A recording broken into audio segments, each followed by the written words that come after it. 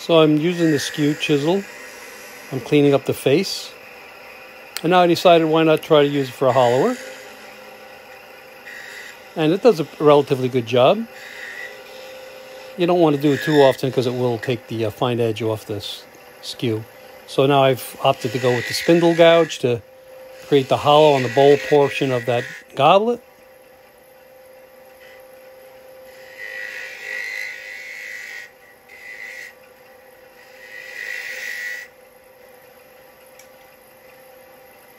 Then I turn to the skew again just to true up the rim.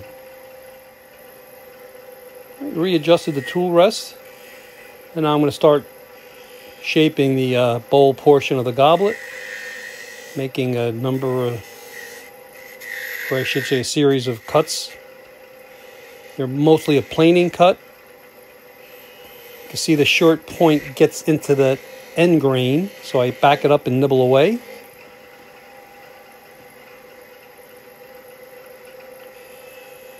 Just going to reshape the very top portion of that bowl,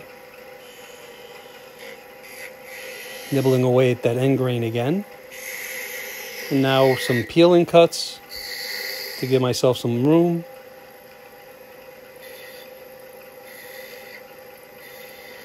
I knew how deep the interior hollow was, so now I'm just going to create a little fillet there. Adds a little interest. I went to the spindle gouge. Not quite sure why. Now I'm starting to form a bead with the skew.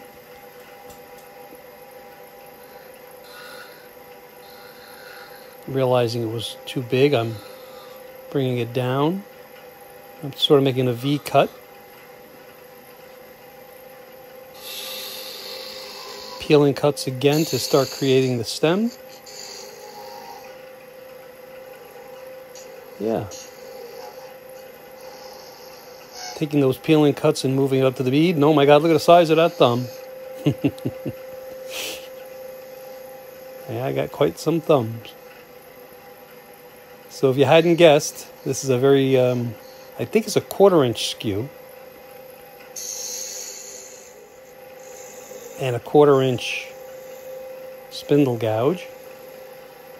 Now I'm carefully supporting and bringing that planing cut right up to the bead.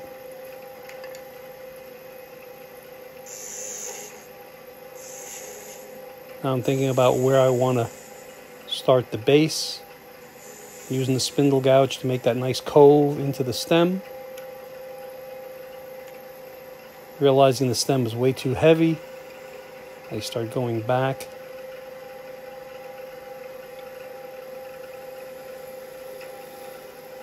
Yeah, quite a lot of movement there, but I'm cradling.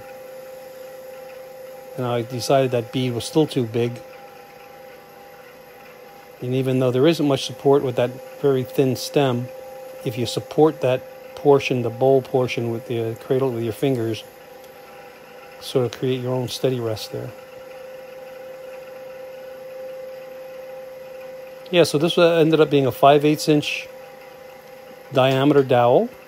So the bowl diameter of this goblet is probably around 1/2 inch.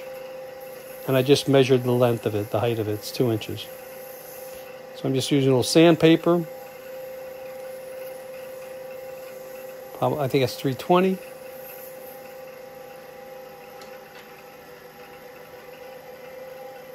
So now I realize that the base is a little heavy, and that is the 5/8 inch, so I'm just going ahead with the skew to bring that down a bit and also taper it. I think it looks good when you do that. Here's my narrow parting tool, and I take a series of cuts with it, also realizing now that the base itself is a little heavy, creating that taper again, and now going in with the spindle gouge. I didn't like that curve, but I don't know how much I improved it, quite frankly.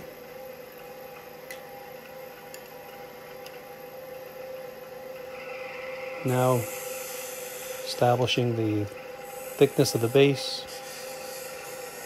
And there you have it. Miniature goblet. Thanks for watching.